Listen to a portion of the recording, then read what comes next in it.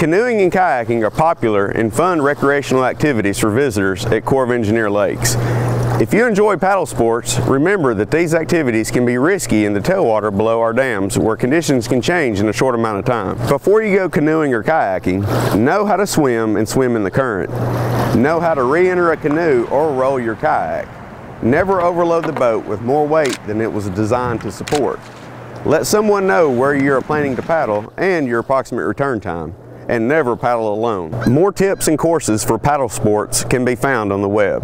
Remember, a life jacket worn, nobody mourns.